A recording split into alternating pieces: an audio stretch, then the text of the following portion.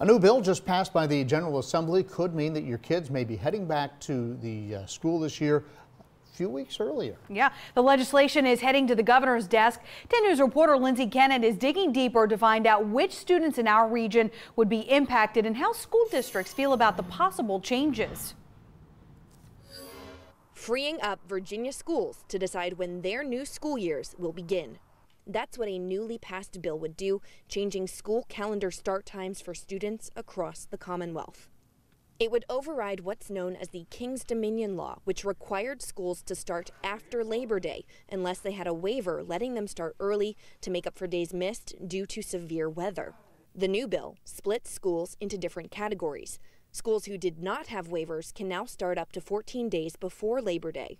And schools who had waivers in the past can even start before that 14-day mark, like in Roanoke City, Roanoke County, Botetourt, Bedford, and Radford City.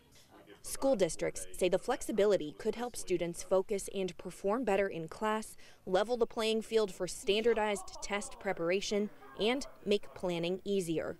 Adding on days to the end of the school year, we have found is just not a good thing for our students. We want to give all of our students the best opportunity to be successful. Opponents say the bill might hurt tourism or shorten summer vacations and time families can spend together. But schools who support the bill say it gives power back to where it belongs. I'm glad to hear that we will continue to have local control and be able to design a calendar on what we feel is best for our school system. In Radford, Lindsay Kennett, 10 News, working for you.